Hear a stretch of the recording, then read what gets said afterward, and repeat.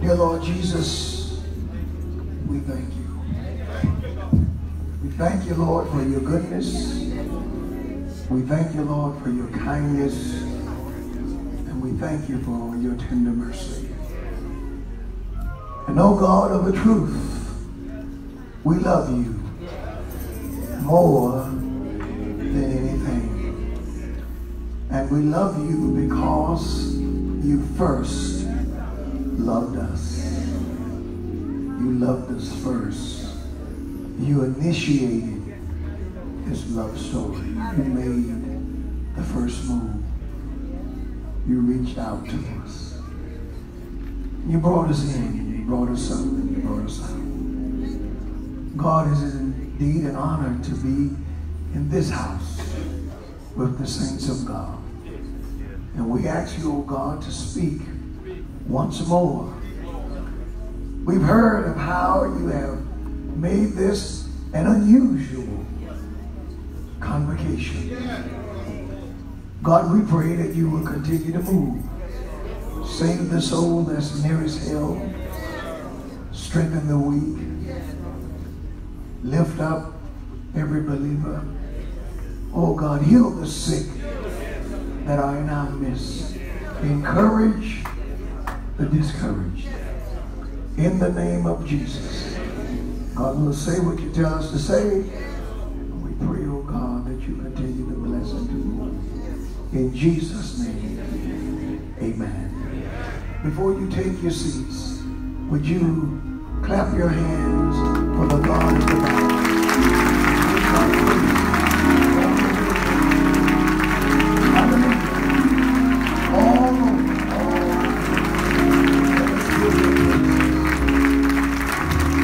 While we're praising him, I'm going to ask the wonderful lady on the sound if she would, and it's not you, it's me, if you would bring the monitors up a little bit. I want you to pray for me tonight, Monday.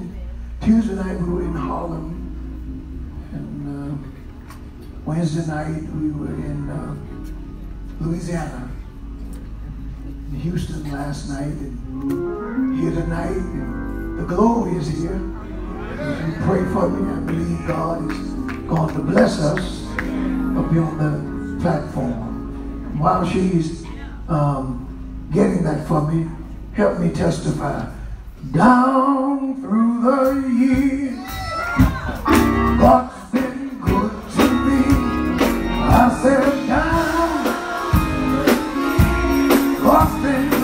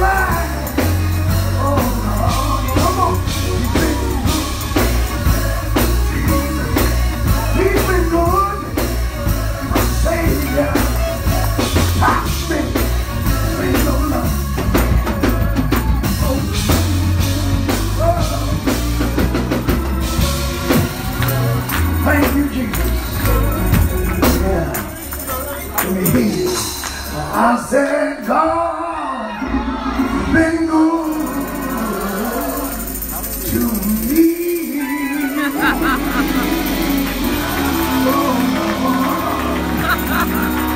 been good to you.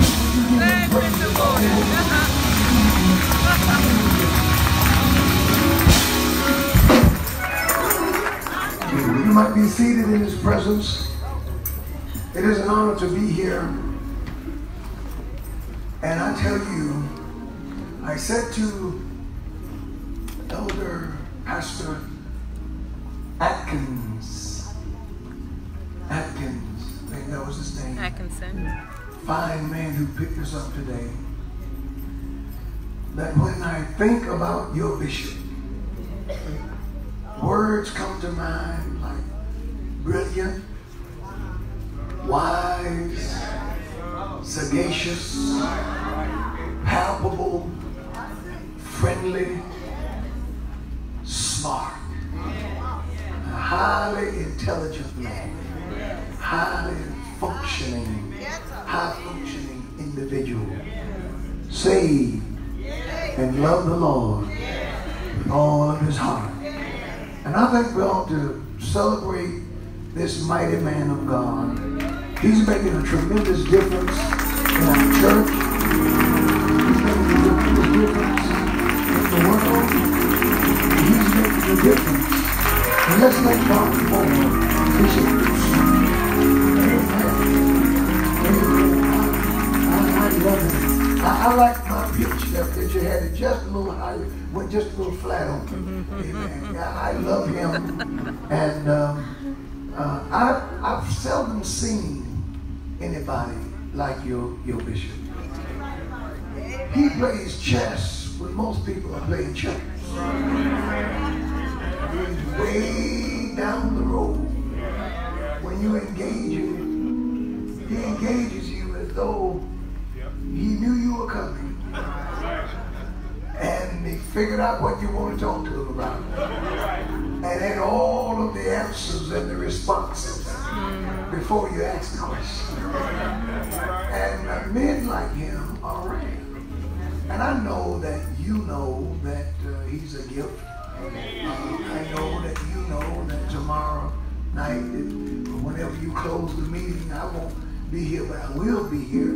I know that you know that the highlight of the feast is when he addresses you. But I want you to know that you're not the only one who knows how awesome this man is. We love him. And we didn't just become friends and admirers when he was elevated to become our General Assembly chairman or any of the wonderful things that have happened in his life. We go back some ways, and I remember being in Detroit at the Word Network and watching him on camera, watching him work and do. And he told the truth. They said that they never had a response like that. And 2 hours later, people were still calling in and responding to the things that were said. And the truth makes the difference. And on that show, what you can't see off camera, they have people who have applause cards. And they hold those cards up, telling people when to clap and how to respond. But I want you to know that when your bishop was on and when I was on, we didn't have applause cards. It wasn't a production. It was the power of God's truth. And I pray for him. I pray that God keep him strong. And that the Lord continue to anoint him and use him in the way that God is using him to be a blessing to our church. I believe that the Church of God in Christ is the greatest church in the world. I love our church. Amen. You won't get with a collection of people to put down the Church of God in Christ and bash the Church of God in Christ. I'm not your guy. Amen. I think that if there's any criticism of our church, is that we allow the wrong people to define us. We have a story. We have a presence. And we've produced some of the greatest preachers, some of the greatest orators, some of the greatest evangelists in the world. And amongst those great productions is your jurisdictional prelate, Bishop Thuston. I thank God for you, Bishop Thuston.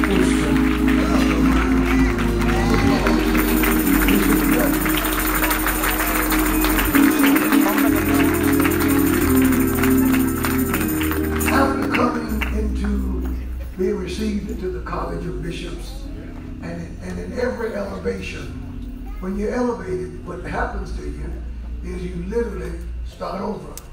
I was a master first assistant to my bishop, the Bishop Leroy Jackson Woolen in Greater North Carolina. I was his financier, and I was his first assistant, and I knew that job well. And I'd become a veteran at it. I'd been in Greater North Carolina for 25 years. But when I was made bishop, once you get elevated, you start over.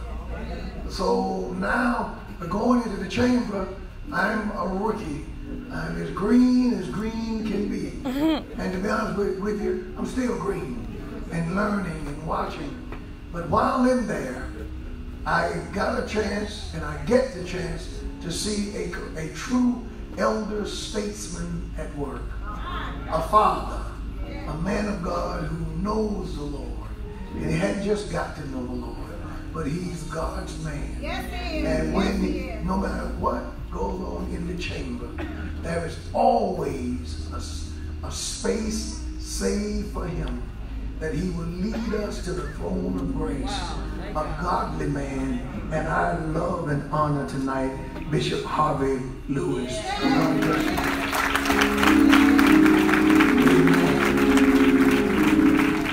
We thank God for him, and we thank God for the bishop's administrative staff, all of these fine superintendents, and thank God for Pastor Shepherd. We certainly do appreciate God for him, and for your acting supervisor, Supervisor Singleton. We certainly do honor you tonight. Amen. And to all of the women of God, and especially to your jurisdictional First Lady. Amen. She's a beautiful lady. And I enjoy watching her and her husband interact. They love each other. You'd be surprised, and perhaps not, the places where people who seem to be on fire for the Lord, husbands and wives, but there's a total disconnect. Amen. When he's having words, she's mad. Rock. He's preaching, she got rocks in her jaws. Something wrong with that. First Lady Thuston looks at her husband when he's ministering like a woman looks at a man when she just met him and they just got married. Her eyes get all dreamy. And you know what I noticed? When he's up ministry, she giggles more. That's a sign. Amen. Amen. Most women love a man who can make them laugh. Yeah. And he makes her laugh. Isn't that refreshing? Yes. Isn't that wonderful to see? You know, an applause go in there.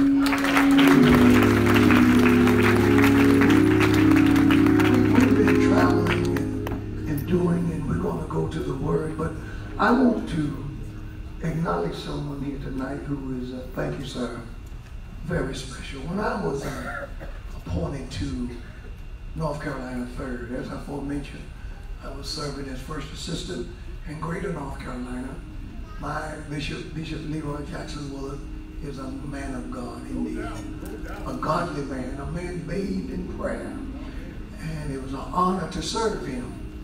I was drafted by the presidium of our church, Bishop Daniels, contacted me. I later received a letter from the presiding bishop and was asked to go and to just be interim.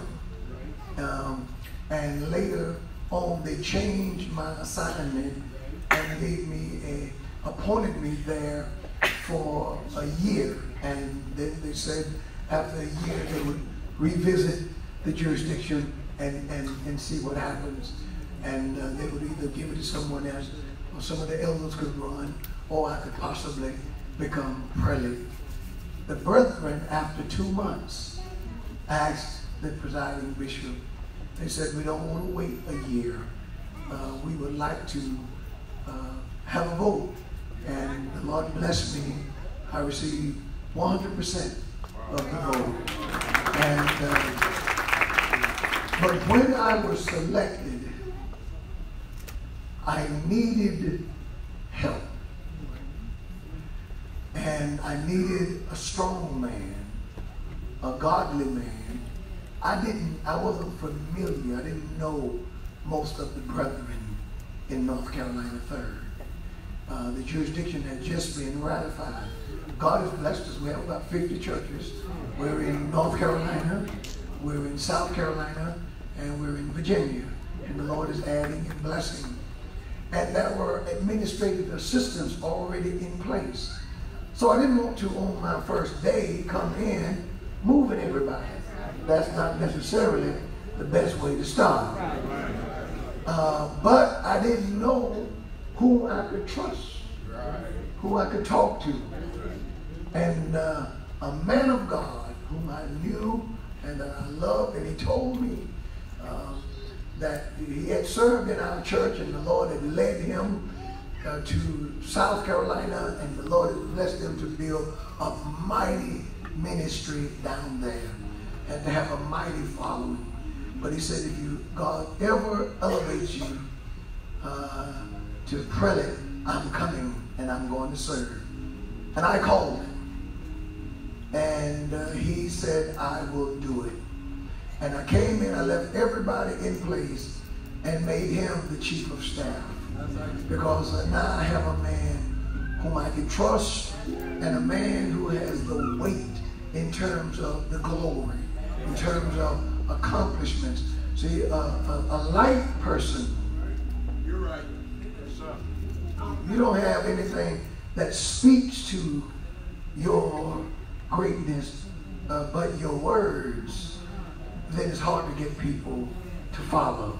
There has to be something behind that evidence. There has to be weight. And this man has it. And took out time tonight to fly up here at his own expense just to be with me tonight. Our convocation starts next week, next Wednesday, Thursday, and Friday. And I want to thank God for Chief of Staff, the Superintendent of the South Carolina District. We have about, since he's been appointed Superintendent, we have about 9 churches in South Carolina. And how about this? Not one of those churches, not one, were Church of God in Christ. We have an awesome prelate in North Carolina, in South Carolina, the Bishop Johnny Johnson, a man whom I respect and revere.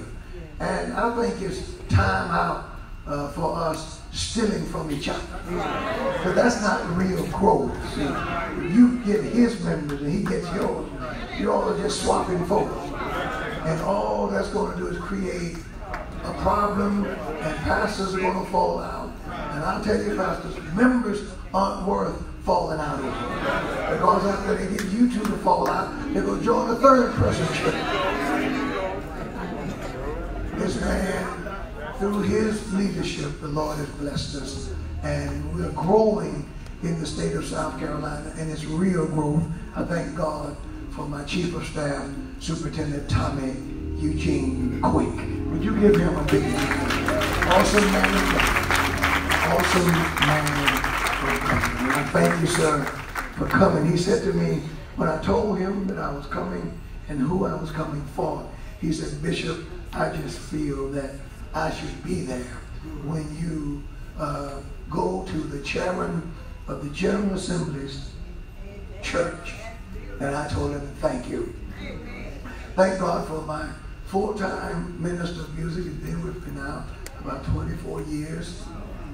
He's saved, married to a woman, a husband of one wife, 4 kids, and have put them all through college. And amen. Serving in the church. God bless Elder Clarence Rayford. He is our jurisdictional minister of music. And my wife sends her greetings tonight. Mother, she probably had I left home and came straight here, she may would have come with us. Too many stops, and she had the grandbabies, and you know how that is. But I'm ready to get back home now. I miss her. And we have a 6 a.m. flight, so you know I'm trying to get back to Raleigh. Say amen. And the Lord bless us. In December the 6th, we will celebrate 39 years of marriage. I thank the Lord for that. I want to call your attention to the word of the Lord tonight, 2 Timothy chapter 3. And I want to read in your hearing verses 10 through 17. Amen. 2 Timothy, the 3rd chapter, the 10th through the 17th verse. And I think that when people put their expertise to work and make things work for you, you ought to acknowledge it. The sound played awesome, super job. God bless you. Amen. Super. Help my little broken voice. Verse 10, if you haven't, say I have it. I have it. Says 2 Timothy 3 and 10, but thou hast fully, Paul talking to Timothy here, known my doctrine, manner of life, the why of my life, my purpose, my why, that which motivates me, my purpose, my belief, my faith, my long suffering, the things that I've been able to endure, my love and my patience, my perseverance, persecutions and afflictions which came to me at Antioch. You know, it was at Antioch that Paul gave one of the most powerful history lessons. And souls were saved, but they expelled them from Antioch. At Iconium, and you know, at Iconium, he went there and preached, and people got saved, but folk then turned the people against him. And at Lystra, he healed the man by the power of Christ, who was impotent in his feet. And the people began to deify Paul and Barnabas and call them Jupiter, Janus, and Mercury. And Paul stopped that deification. And then the people turned on him and stoned him and left him for dead. He said, "What persecutions I endured, but out of them all the Lord delivered me. Yea, and all," Timothy, just as it happened to me, yea, and all that will live godly in Christ Jesus shall suffer persecution. In the meanwhile, but evil men and seducers, evil men and swindlers, evil men and impostors shall go from bad to worse, shall wax worse and worse, deceiving and being deceived. But continue thou in the things which thou hast learned and hast been assured of. Stay in those fixed truths that you know, knowing of whom thou hast learned them, and that from a child thou hast known the holy scriptures, which are able to make thee wise unto salvation through faith which is in Christ Jesus.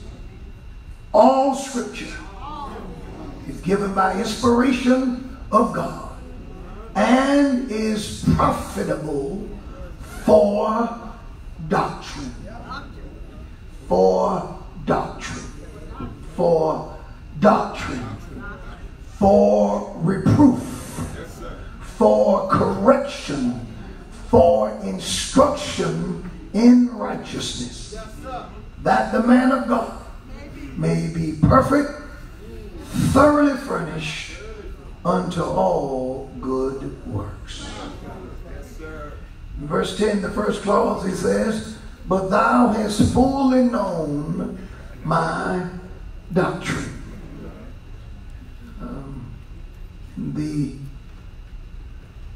16th verse, he says, all scripture is given by inspiration of God and is profitable for doctrine. And that's what I want to preach to you tonight about. I want to preach about doctrine. On this subject, doctrine. Everybody say doctrine. Bless us, Lord. May we do no damage to your word, but preach that which becometh sound doctrine and gospel. In Jesus' name, amen. Say it with me once more, doctrine. Doctrine.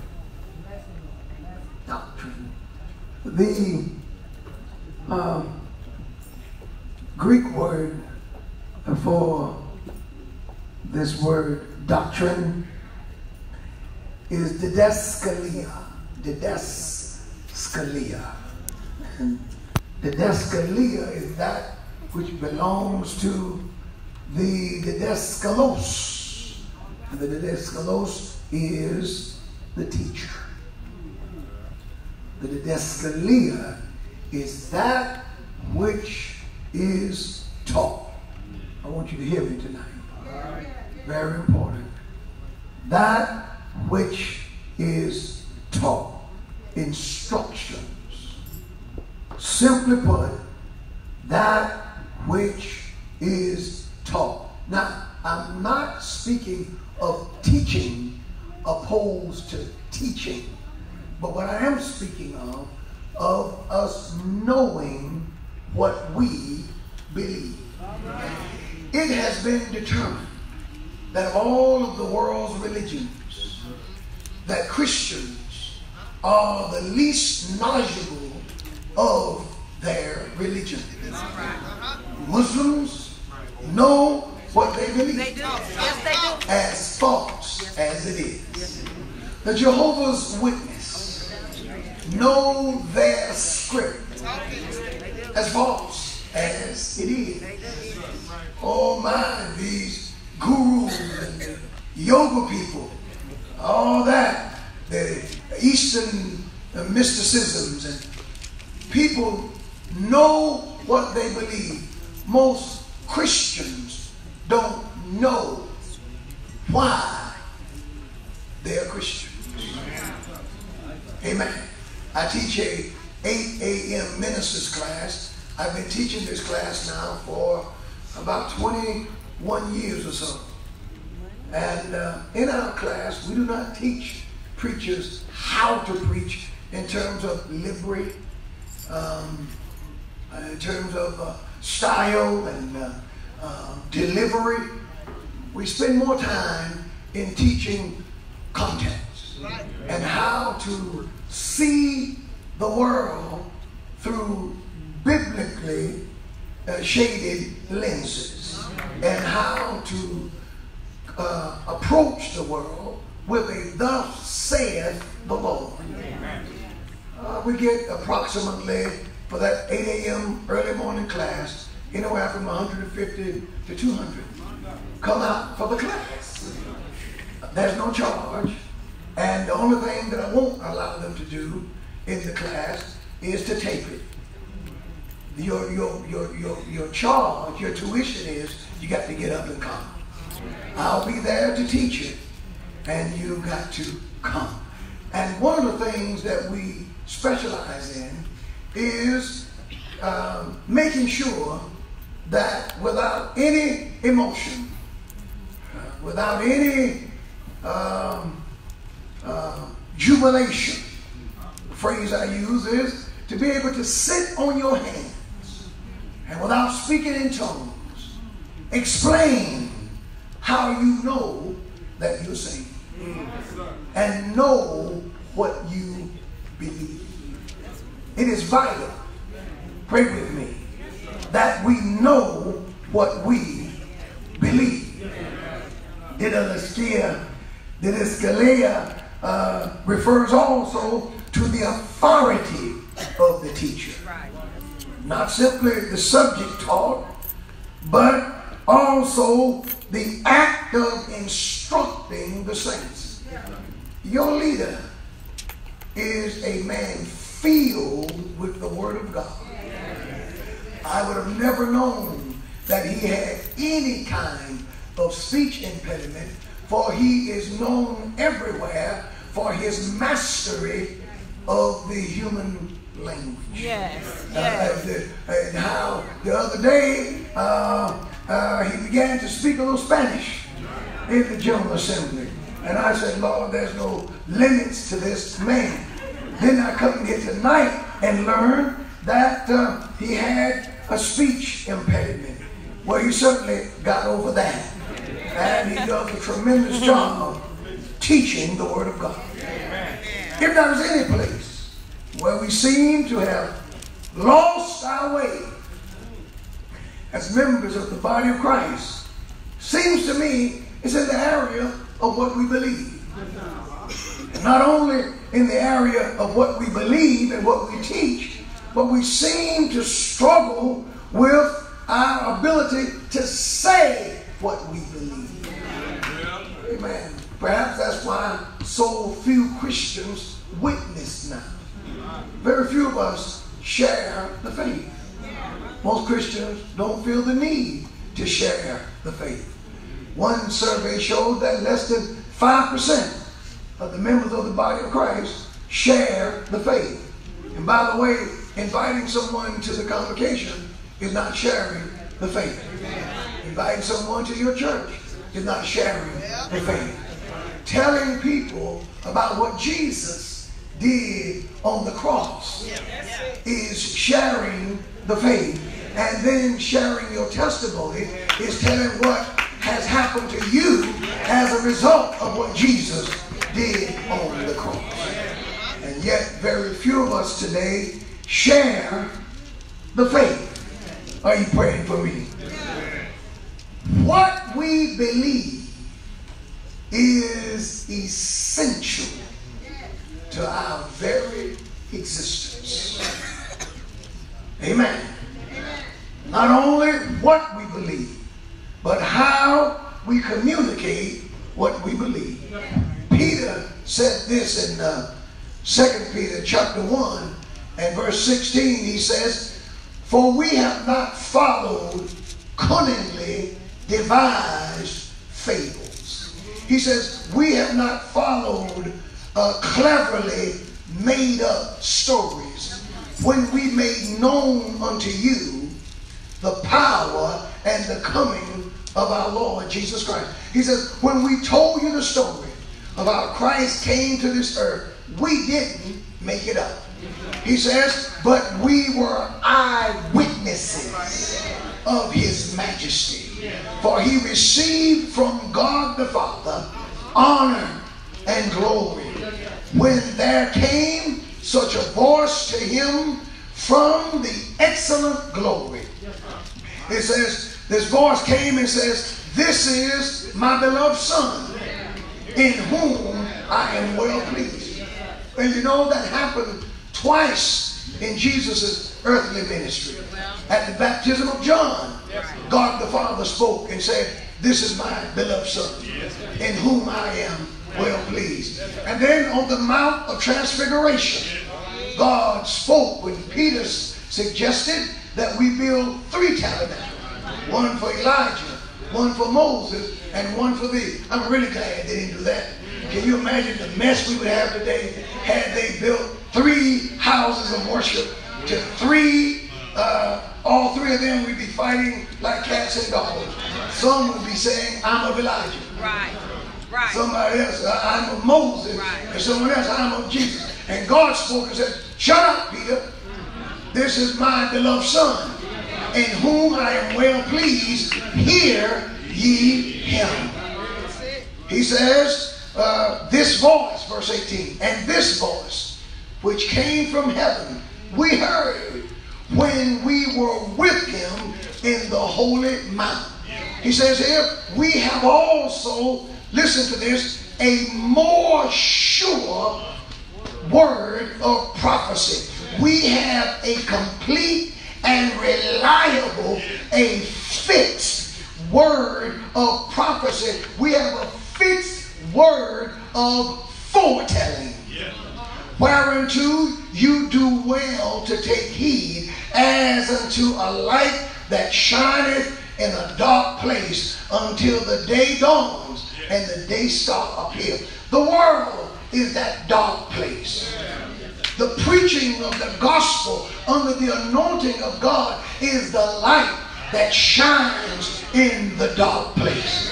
And Peter says, knowing this first, that no prophecy, that is, no telling forth of the word of God, no prophecy of the scripture is of any private interpretation. It is not of anyone's own explanation.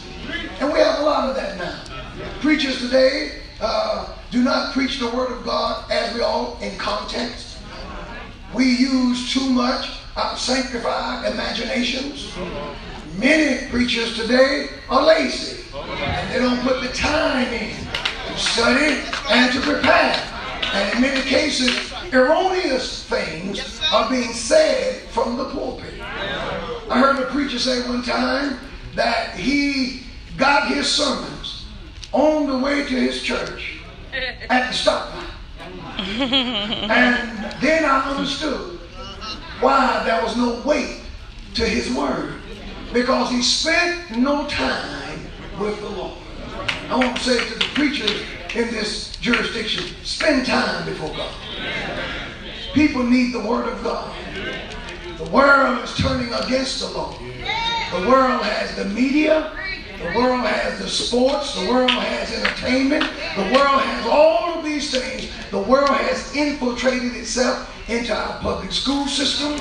The world, there's so many disciplines and doctrines being thrown at our children that is antithetical to what we preach. And then in many cases, many churches now, those that do have youth church, they spend their youth church time letting the children use coloring books and playing games rather than learning the doctrine.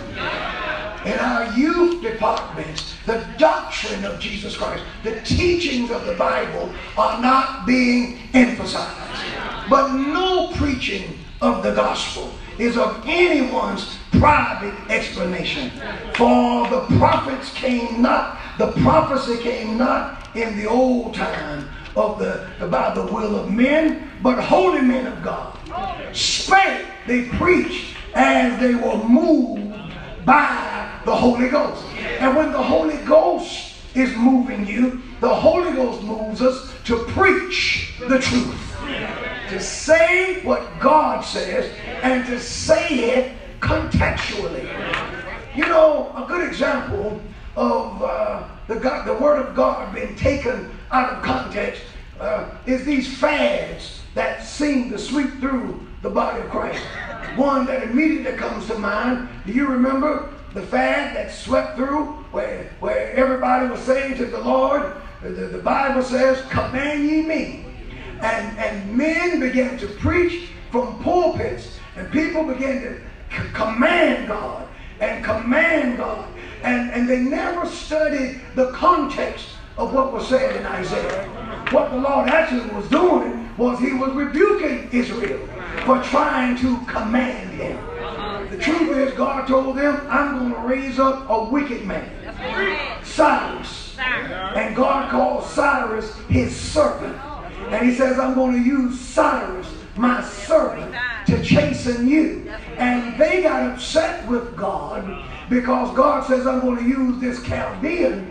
And the argument was, can the thing that is being made say to its maker, what makest thou? Can the child that is being born say to his mother, what gives it, when the mother gives him birth, what have you brought forth? And then God says, look, argue with human beings, but you can't command me. So when you put it in its context, we're not to command God. But if you lift it out of its context, people began to command God and tell God what to do. And I got a question for you. How did that work out for you? How many times did God jump? God who made everything, just because you stood there and said, God, I command you. I'm glad God has a sense of humor. Puny human beings trying to command him. The limited trying to command the unlimited. Praise the Lord. That makes no sense. But when the word is not preached in context, we go the wrong way. And things began to be allowed in our church that ought not to be allowed. Are you going to pray for me tonight? Follow me for just a few more minutes. The Apostle Peter also said this in 1 Peter chapter 3 and verse 15. He says, but sanctify the Lord God in your heart, and be ready always to give an answer to every man that asketh you the reason for the hope that is in you. First of all, let us sanctify Jesus in our hearts. Bishop, I have done this for years in our local church, and sometimes it trips up our guests, but I don't allow idolatry to be a part of our worship. Oftentimes in our settings, we will say, we give honor to the Lord, and you might hear that. Then we give honor to the pastor, and everybody going to cheering and screaming and hollering. And I said, I can't allow this. I'm not God. I'm just a human being. So I instruct the saints that there ought to be a different volume. That there ought to be a major distinction when the Lord is recognized and when I'm recognized. So sometimes when our guests come, they say, well, you all didn't make enough noise. Celebrate your leader. But the saints know that they can't go but so high. Because the star in the church is God. It's the Lord Jesus Christ. And he's the one that we've got to sanctify in our hearts. And let me tell you this. In sanctifying the Lord in your heart, you got to make sure that you don't confuse religion and church work with sanctifying the Lord in your heart. Some preachers now know they don't study the Bible anymore until they're studying to preach. That is not sanctifying the Lord in your heart. God is saying, make time for me. Have a special place for me in your heart. Good God Almighty. You know how it was when you first got saved. You didn't need an organ. You didn't need a praise team. You didn't need all these things that we have to have now to get a response, because he was sanctified in our heart. But over time, we went from being Marys to Marthas, and we got encumbered with a whole lot of other stuff, and we forgot all about the love of God. I thank God for this hardware that I wear around my neck. But it is not my God. It is not where my joy comes from. It is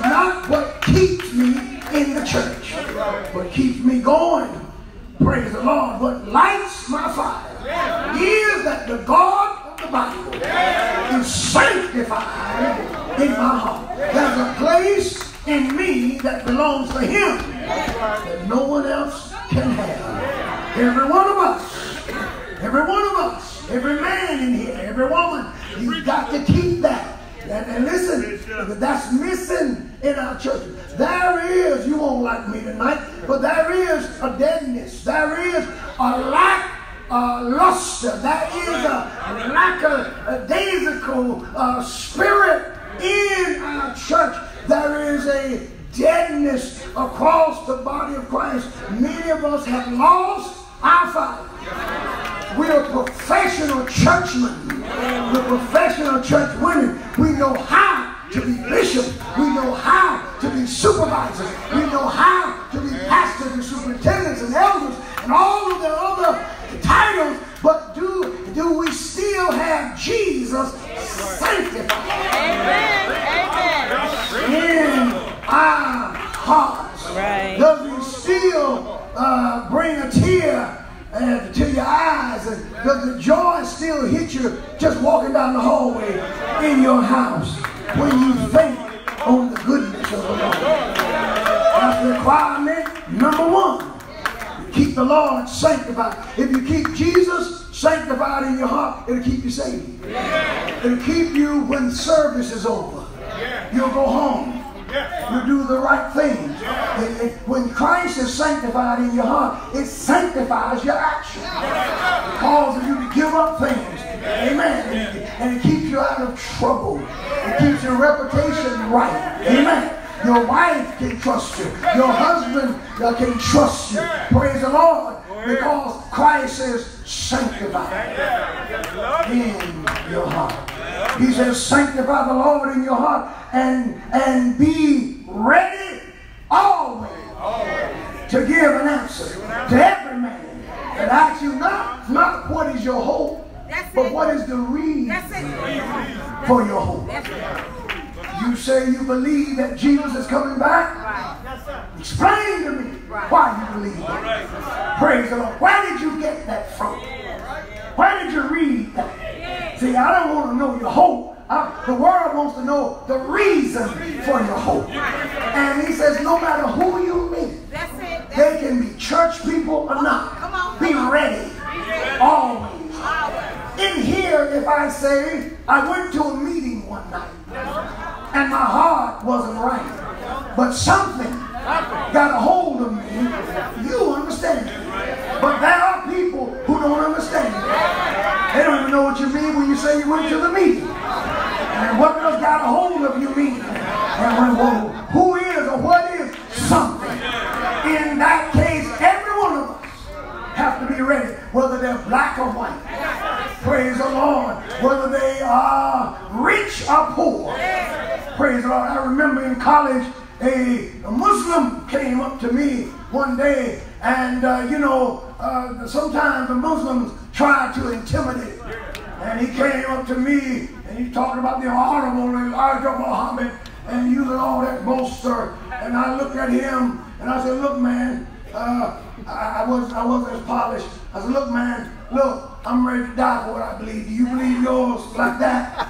Because if you don't, you need to go on and take that stuff to somebody else. You know what he did? He left me alone. And what he ran into was somebody who truly believed. He was accustomed to Christians buckling. I had to store one there, Jehovah's Witness. This guy was watching me, Every time I looked up, the guy was looking at me. Now you know what I thought.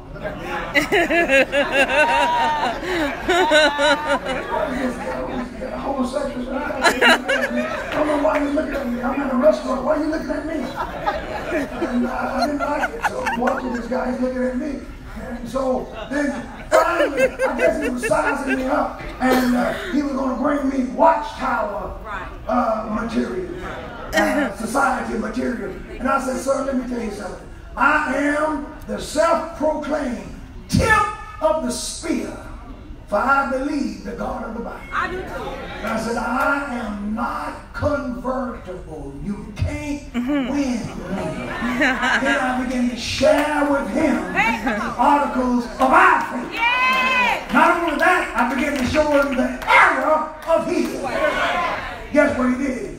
He left you alone. He left me alone. I said, no, sir. No. And you never know when the opportunity will present itself.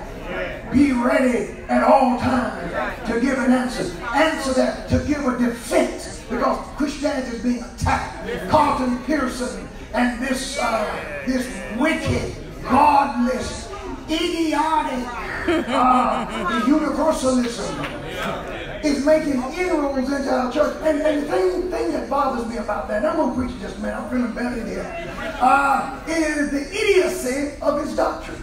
If you follow his teachings and what he believes to its logical conclusion, if the devil is going to be saved, if everybody's going to end up saved, if we're all going to be saved, then Carlton, what do we need you for? Why would I join your church? Why would I pay tithes? Why would I give up? Why would I participate in any of this? What's the point of preaching if everybody's going to be saved anyway? That's a heresy. And when these people come, we've got to be able to flat-footed give a response that shuts that stuff down. And I pray that and they got me out there on social media, I pray that any artist, any singer, any artist that connects with that wickedness, I pray that churches not bring them in, because you ought not to be able to join a cult and then come in this holy place and sing to the saints of God. It ought not to be.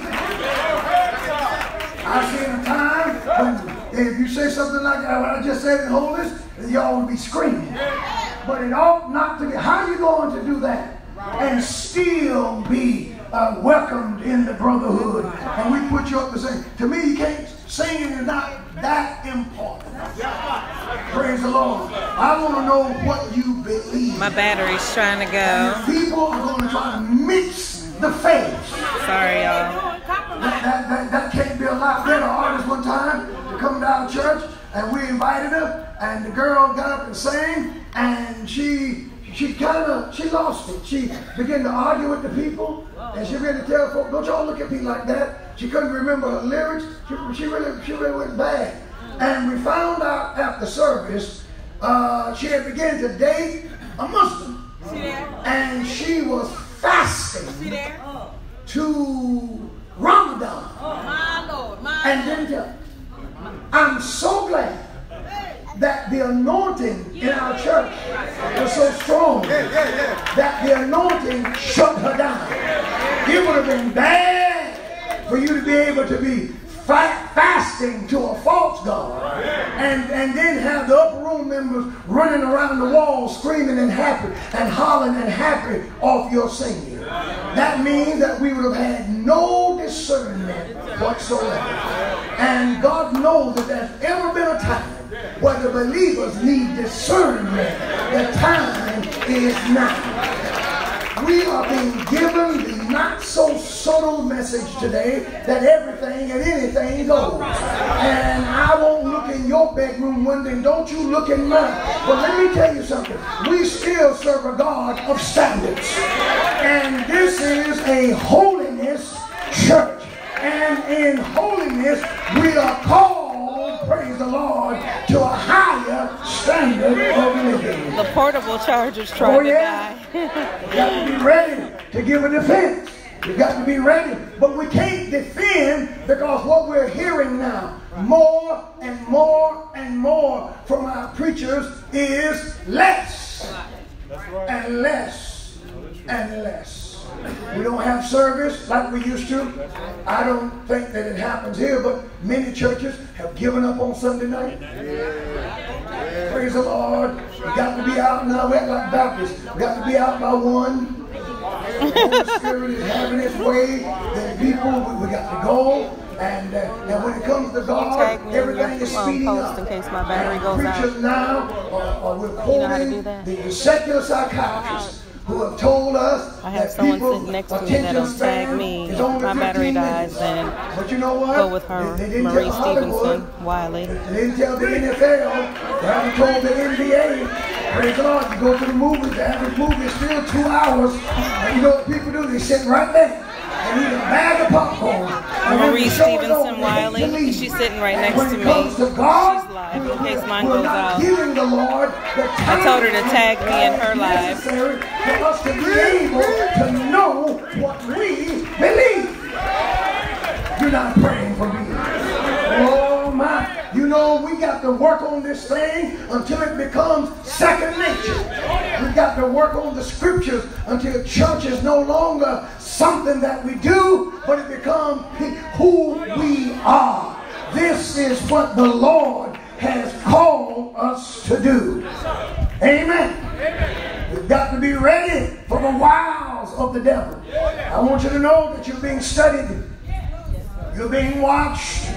Every one of us in here, we're being studied according to the scripture. You're being watched. You're being measured. You're being sized up. This is why you need to spend time before God. The Bible teaches in Ephesians 6 and 11, put on the whole armor of God, that you may be able to stand against the wiles of the devil. Word wiles comes from the Greek word methodia, which gives us our English word method. And wiles is the systematic and orderly handling of a subject. Have you ever gone through and you felt like, my God, everything is going wrong, and this happened, and then that happened, and then the other, and then you ask, now what else could go wrong? And then something else goes wrong. Well, that's when you're going through an evil day.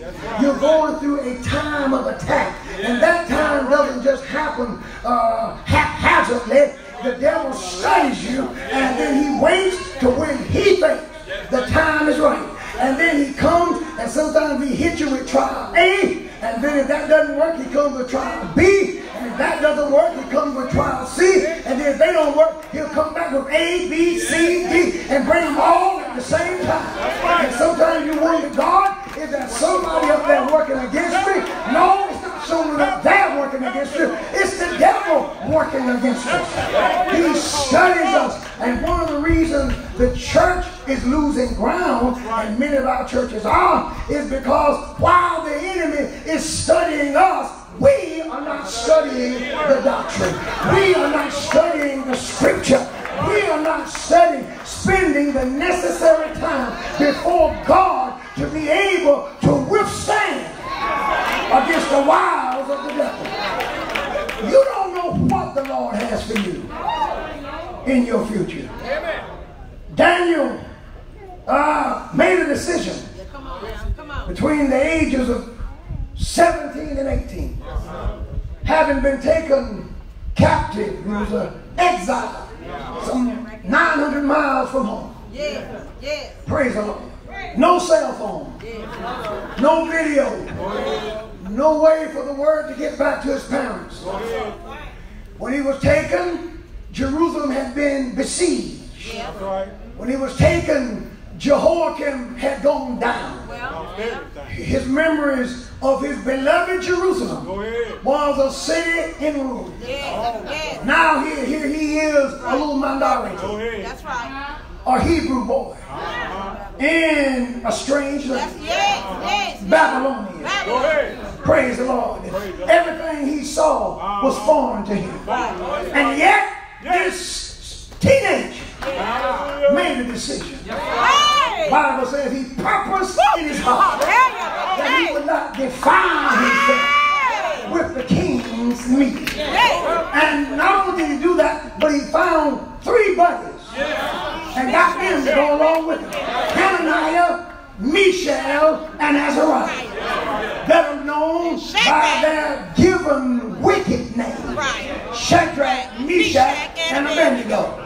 Those men, because they decided not to defile themselves, they received a special anointing. Oh yes, they did, because God needed. Now hear me now. That's why you got to spend time before God, because you don't know what's in your future. God knew that 2 years later, Pharaoh would have a dream. That God would give him a dream, and the dream would disturb him. And that Pharaoh would call for his magicians and his sorcerers and his enchanters and say, I've dreamed a dream, and this dream has disturbed me. He says, and I need you to give me the interpretation of the dream. They said to him, well, tell us what you dreamed.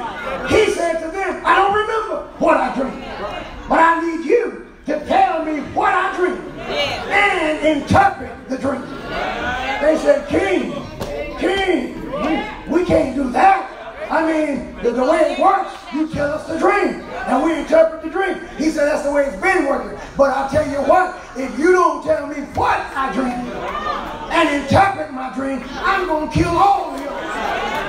They decided that they would include Daniel and the Hebrew boys also. And they went to Daniel, but because of a decision that Daniel had made 2 years prior, he was in a place with God where he could not only interpret the dream, but tell the king what he dreamed.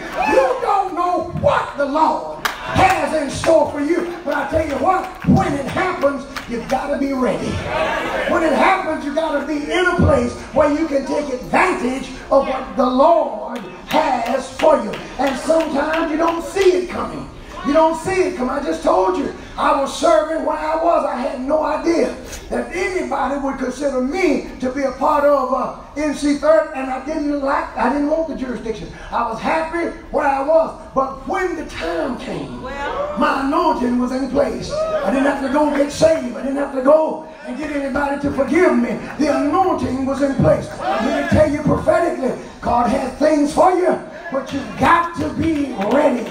Isn't it amazing the number of women who want a Boaz, but they don't want to be a Ruth? Isn't it amazing the number of people who want to conquer Goliath, but they don't want to be a David? There is a time of preparation. There's a time when you got to spend time, praise the Lord, getting close to the Lord, so when the devil comes against you, you'll be ready to stand against him. A preacher friend of mine told me of a demon that came to him and said to him, I have been assigned to you, and I have been following you all of your life, and my assignment is to kill you. A white brother. He said, and preacher, I wouldn't have thought anything of it. He said, but I almost got drowned when I was 4 years old. He said, that demon brought that up. He said, I was there then, and I tried to kill you, but the Lord saved you. And then he talked about other things that had happened that spirit could not know, except that devil was there. But the good thing is, the Lord was there every step of the way. And I'm here to tell you that the angel of the Lord encampeth round about them that fear him to deliver them. And I'm praying that everybody would seek the Lord as never before, because we've got to know what we believe. We get our beliefs from the Word of God. And we've got to articulate those beliefs. Why do you say we are confused? We're confused on simple things. Look at what has happened to our church. We don't even get definitive voices, definitive voice on a regular basis about black and white sin. We have homosexuals and lesbians running around. We got people who are messed up like that, and these people take pictures and cameos with all of our leaders. Listen, I'm being so camera happy. A young man walked up to me dressed like a woman with his coat. The coat was the color of your dress. It was cut off midway. Had on tight gray pants and boots like yours. And walked up to me and said, I love Bishop Patrick Elwood. Can I take a picture with you, Bishop? I said, you most certainly may not. If you don't take a picture with me, you need to dress like a man. You dress like a woman. You don't wear that stuff. I love him. I said, but I got to tell the truth, man. You're not going to have me on Facebook. Right. On the north side. Amen. Don't say no. Have a brain. Right. right. I know. I know. Will destroy your credibility. That's right. That's right. He's telling the truth. You look like a man. I said, no, son. So I said, go and dress like a man. And if you come back, I'll take a picture. And so the next national meeting, he came up to me and he was a little better. He had on a brown suit. And said, Bishop, can I take a picture? The Holy Ghost said, don't do it. I said, no. You have to talk first. Because the Lord wants to do something in you. Lord, I'm getting a witness to him. Then the next night I saw him and he had on black pants. It looked like Kulaks. And went back. What you call those things? Capri. Went dressed like a girl. I said, hey, come here. I said, see, that's why I didn't take the picture with you. And he said, well, Bishop, I love fashion. I said, but that's not fashion. No. You are a man. You will make somebody a good husband. God has a destiny. God will make you a dad. You ain't going to become no father. They don't get fathers. They don't get children from that lifestyle. God wants you to be a father. And so I told him, but the problem is, not enough of us say things. We pretend, I'm leaving Kansas City, Kansas, because y'all won't say amen. Amen, I'll tell it. I already have. We don't notice this stuff. That's right. I told the national TV, I tell you, we all need Oscars because we have become great pretenders. We act like we don't notice that director. We act like we don't notice that preacher. And while we are pretending not to notice, our sons and daughters are being turned out left and right. It's hard now to attend one of our church services and some man is not standing up and showing all kinds of signs of effeminate and homosexuality, and it's a shame because we were once mighty men, warriors, mandingo men, strong men. Right. We fought for civil rights. We stood against bulls, dogs, and now look at us. We got our pants hanging off our rear ends. We're putting earrings in our ears, tattoos all over our bodies, and the church says very little about it, if anything at all. That's right. He's telling the truth. Now we know we have a doctrine. This is not like the doctrine don't address it. It's not like the Bible doesn't say, thou shalt make no mock. He's preaching. On your body, of the living or the dead. Well, I wanted to honor my dead grandmother by tattooing her. That ain't the way you honor grandma. You honor grandma by not getting a tattoo. Praise the Lord. Start a fund in her name. Tell somebody writing their name on you is no way to honor anybody. And some folk have the nerve to write Jesus. Now Jesus told you not to do it, but you're going to tattoo Jesus all over you. I guess the school is different. I'm 58 years old, so back in the day when I was in school, they taught us to write on paper. Praise the Lord. I guess now they're teaching people to write on themselves. And most folk who get all these tats, isn't it amazing? They write their own name. Your own name. That's right. Your name. Do you know what you're saying about yourself intellectually? People are smiling thinking you're a fool. This guy don't know his name. He has to write his name on himself. I guess so he would know his name. This is not wise. This is not God. This is not a part of our doctrine. And Bishop Thuston, Greek life is making its way into the Holiness Church. Yes. You know good and well, Christianity is a religion of light. It's a religion of light. When you get saved, we come to the light. He calls us out of darkness. He calls us out of esoteric groups. Amen. He calls us out of secret organizations. When you get saved, you know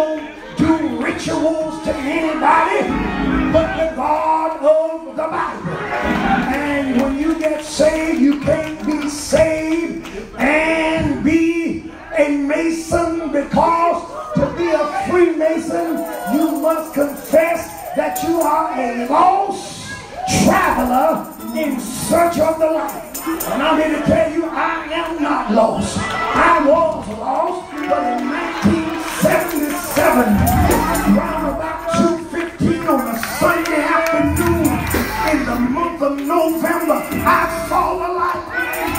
God Almighty Jesus came into my heart and set my spirit free. And from that day to this day, good God Almighty, I have not walked in darkness. Now we're trying to bring these things, saints flashing signs of Greek life, all this stuff. There's no cross in that. You can't find Christ in that. In the book of Pergamos, he called all, in the book of Ephesians, at the church at Pergamos, he called the saints out of the guilds, because each guild had its own God. But the guilds were sort of like unions, and if you were not a part of a guild, you couldn't sell your wares, you couldn't do your business. And yet Jesus said, come out of the guilds, because you can't swear your allegiance to anybody but me. And the last time I heard in the Christian doctrine, you can't serve God and man. No man can serve two masters. Right. You will hate one and love the other. You cling to one and despise the other. But you can't serve God and man. I wonder, do I have anybody in here tonight who has just come out since the Lord saved you? You dropped all of that stuff, and you just decided, for God I'll live, and for God I'll die. If you come out, if you're living in the light, let me hear you say amen. Let me see you wave your hand. Thank God for the light. Thank you. Thank you. And you know there's no room for eastern stars, for the stars on the eastern star is a pentagram. It's the star of Satan. It's the same star that is used to worship Satan. Now, how are we going to have folk in an organization with a star that worships Satan leading praise and worship in the sanctified church, going all against our doctrine? When these things happen, it reminds me of what they did with Solomon's temple. By the time Nebuchadnezzar burned Solomon's temple, the glory had been departed, because they allowed in the temple different altars to different gods. And when you would go in that beautiful place that Solomon had built, you saw an idol to Molech, an idol to Ashtaroth. The Asherah poles were put up. All kinds of the diversity. They became tolerant, and everything was going on, and the glory of God left. And I'm here to tell you that God has called us to holiness. He didn't call us to be a church that keeps on changing. He didn't call us to be a church that goes with every wind, every doctrine, every wham. I believe that if we stand our ground, I believe that if we keep the crosses in the church, if we keep the lights, good God Almighty, I like this church. I'm glad the ceiling is not black. I'm glad there's no disco light hanging in the sky. I'm glad there's no fog machines in the church. We don't need any of that stuff. All we need is the Holy Ghost. All we need is sincere heart. Somebody say yes. Lift your hands and praise the Lord right now. Take me up a little higher and we don't talk. Yeah! We're confused. We're confused. Even when it comes to the wickedness of abortion. I preach about it because I believe that black folk deserve better. I believe that all people deserve better. I want you to know that since 1973, 46% of black folk who should be here are missing due to abortion. And by the way, if there's somebody here who has had an abortion and you've repented of your sins, the Lord has forgiven you. Don't lose your joy. Don't get your grip and go home. Jesus has forgiven you like he's forgiven everyone else. But you gotta try to let us save the next baby, because a slaughter is going on. 900 black babies are being aborted in America every day. 900 every day. We went from being the largest minority group in America. We lost that. Have you ever wondered why the Hispanics in no time at all have become 17, 18, and 20% of the American population, and we hover between 11 and 13%. We can never get any higher than that. The numbers show that it's the sin of abortion. It is offering our children to the god of Molech. And the sad thing is, our preachers don't preach about it. The sad thing is, our supervisors don't talk about it.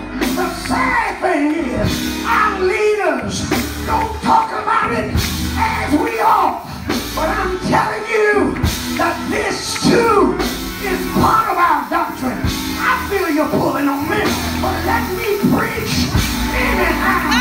I'm leaving this city. Hallelujah. But somebody has got to cry out and stand up. Because we deserve to live. We deserve to live. We deserve to live. We deserve to live. We deserve to live.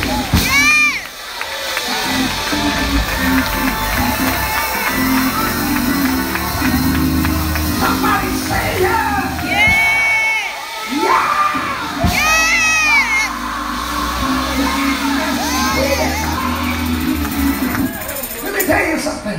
Let me tell you something. Let me pop right here for a minute. Go ahead. Do you not know that for a race to replace itself, you have to give birth? The average per woman has to be 2.5. The black race is 1.8.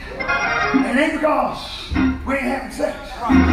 It's because we're taking our children and we're dropping them off. We're taking them to those clinics. And from the pulpit, you don't hear about it. Many of us will stand before God with the blood of millions on our hands. With the blood of millions. We've aborted, just black kids alone, almost 20 million since Roe v. Wade. In our country has aborted since 73. We've aborted almost 1.5 times the number of the population of the country of Canada. Canada is 38 million. We've aborted since Roe v. Wade 60 plus million, and the numbers are counting. Where is the preacher? Where is the voice of the holiness? Where's the church mother? We're being slaughtered. We're being slaughtered. We say Black Lives Matter. That's right. It don't matter at that clinic. That's right. They count. That's right. But they don't matter. Oh my. Preach. And they're coming after us. Preach. After our sons, after our daughters. That's right. And there's a connection between that and Satanism. In the world of Satanism, the purer the blood, the greater the power. The purest blood is the blood of the unborn. For the unborn have committed no sin. Preach. There's a connection between this practice. Why do you think it's protected? There are powerful people in elected positions who worship Satan, who gets these body parts and these pieces. Then there are other powerful people who are trying through the placenta and through the blood, trying to find the fountain of youth. It'll never happen. They want to live forever. That's right. And they're trying to build this on the backs of children. And the founder of Planned Parenthood, Margaret Sanger, said, we cannot let the word get out that the purpose of Planned Parenthood is the extermination of the Negro race. And if any of their Negroes find out and seem to get out of line, guess what she said? Their own ministers will deal with them. And that is exactly true. That's right. You hear all the time, man, you shouldn't say this. You can't say that. If you can't say the truth, what's the point of being a preacher? Well, if you say this, if you say that, you won't move up. Well, what's up? What is up? I think up in God is obeying God. That's not. Because at the end of the day, the only thing that's going to matter when we stand before Him is whether or not He did what He said. That's going to matter. And you know what? Most people, since I've already messed up, most men fight to save their home. Well, yes, sir. What's wrong with you? What are you? We preach about haters. Well, yeah. And we're saying everybody's got a limp. And you know, we go on and we try to find out whatever it is Jake's them talking about, we try to work that in. Oh, I'm dead serious. And y'all got me? Yeah, y'all got me. Praise the Lord. And these defining issues, we don't preach about it. Well. Read your Bible. None of the prophets ignored the defining issues of their day. Not one of them. And one of the first things that God told Israel, He said, there's a practice going on in the land of Canaan. So they let their children pass through the fire to the god Molech. Now, this red carpet right here in the middle, pretend that this is a trough.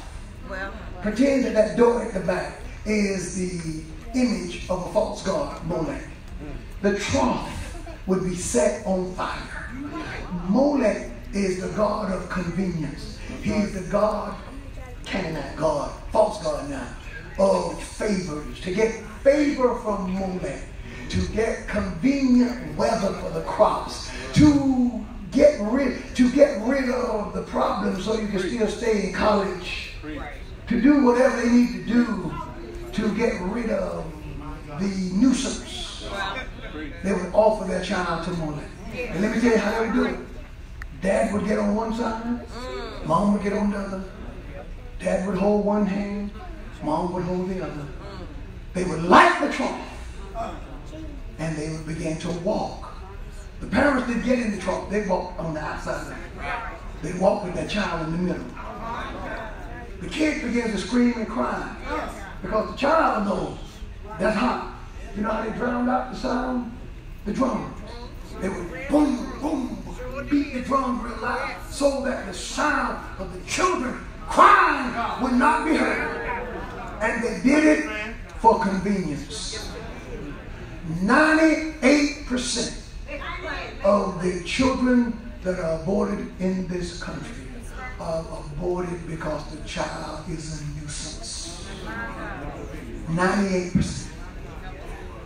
There are very few, if any, abortions for the health of the mother for two reasons. Number one, women were made to have children. Number two, if there's a problem, God knows how to allow miscarriages. There are different things that you can do. But what about in the case of rape? 1%. Or in the case of rape. And spiritually speaking, as horrible as rape is, that's horrible.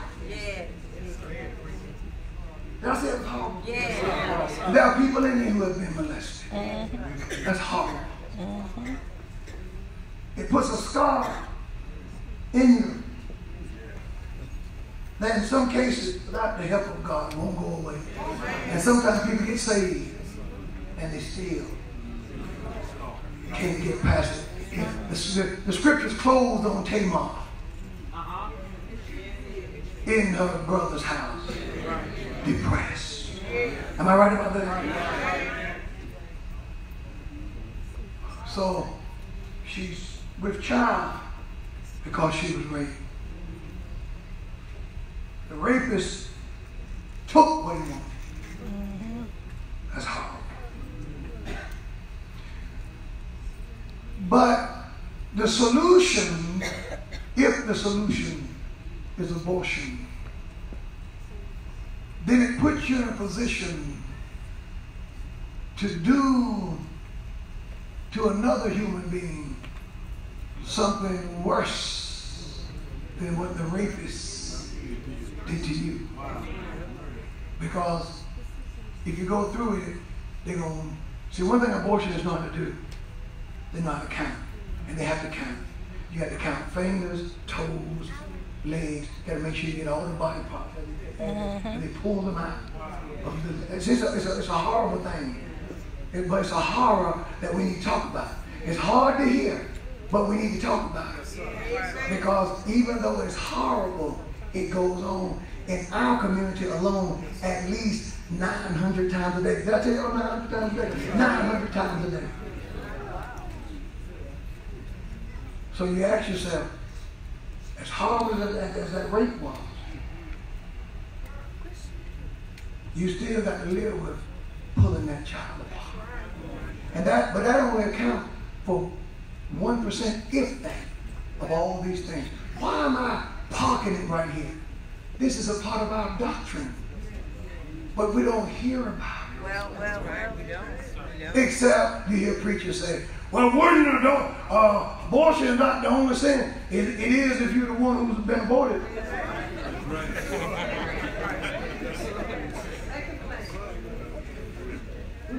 I've been trying to give away $10,000. I'm going to try it tonight. See if I get any takers. And I'll do it too.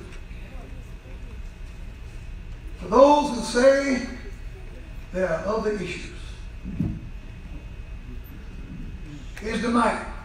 Y'all got me? I got you. So if I get blowed up, I'll get blowed up with everybody living.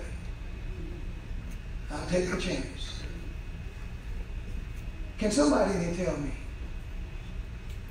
what government program, what government handout, what government college fund, what government job, what anything gives any benefit, aid, comfort, or help to somebody who is not allowed to be born?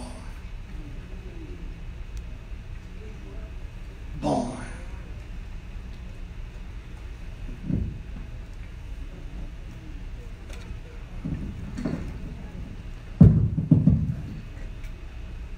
Let the record show nobody's moving. Let the record show, I know they may never get me back. So y'all been saying it's an unusual.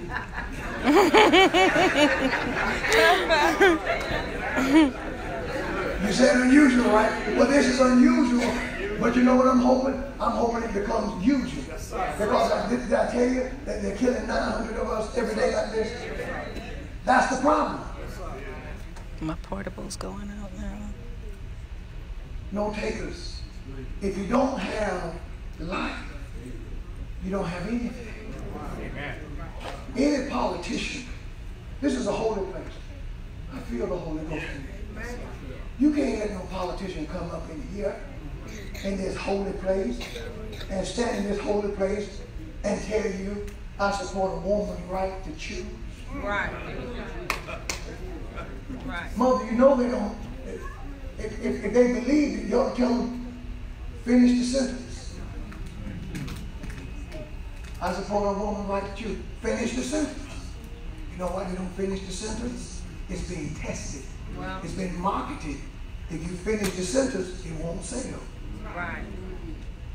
Some of you are uncomfortable. God's forgiven you. I'm trying to save you next time. But maybe somebody is pregnant now. But you know, let that baby live. I was born out of wedlock. My mama's glad that she let me live. My mama had paid a house note, or bought a car, or paid a light bill, or had the roof repaired, or had a central air put in, or bought tires, or made a car payment, or anything like that in 25 or 30 years. Because she let the baby live. She don't have to, but she's got me. Praise the Lord. So you don't know when you feel like you're solving your problem, you may be getting rid of the one that would be there. When that stroke that can't nobody foresee hits you later on, and everybody else is going, anybody got time for you. And there's the little illegitimate one, the Jephthah, the one that they threw away. That's the one that comes up there and says, I'll take care of you. Yeah, thank you, Jesus. Thank you, Lord. But they can't do it if you give that child a death date.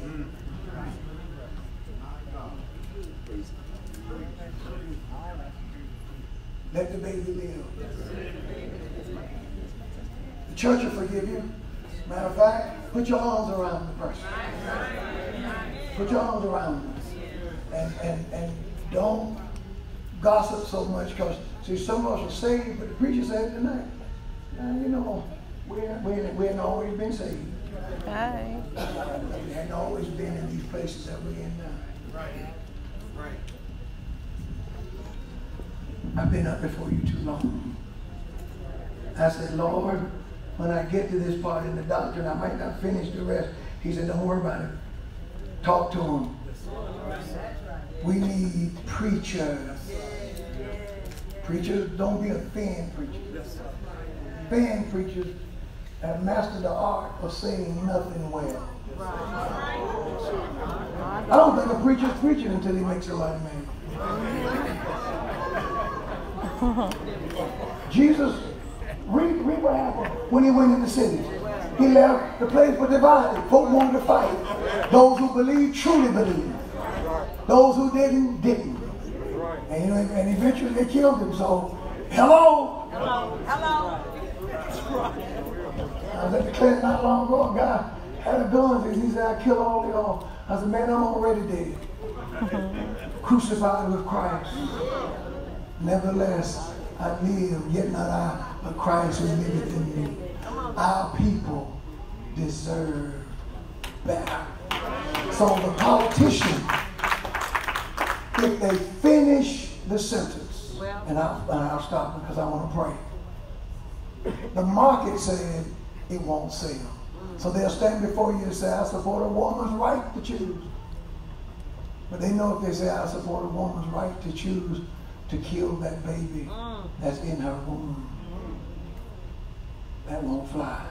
So they know how to stand up in front of you with the endorsement of the preacher.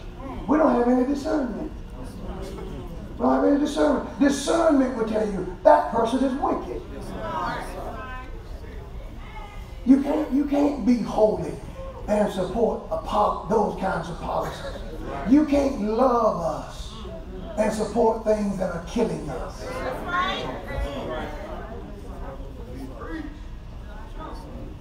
My brother, what is your name? Michael Cameron. You're cool, brother. You're like a solid man to me. He got 12 When you kids. sing a job, how do you think you were? I respect you, you respect me. We have no fight. But I guarantee you this.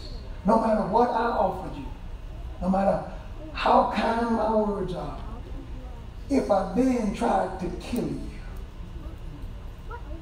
you wouldn't let that happen, would you? No, he wouldn't. You wouldn't believe I'm for you, would you? He would not. You wouldn't believe that I love you, would you? You wouldn't support me, would you? No. Would you let me speak at your church? No. Would you introduce me to your wife and your family? Could I meet your daughter? You don't play? None of the above. And yet we do it all the time. Tongue talking. Spirit speak. Church of God in Christ people. I'm on discernment.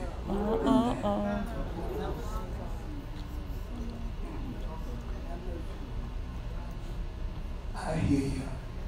As soon as service is over, you'll make a beeline to the bishop. Don't you ever bring that man back. And I tell you what though, if you follow me, my talk to its logical conclusion, little babies live.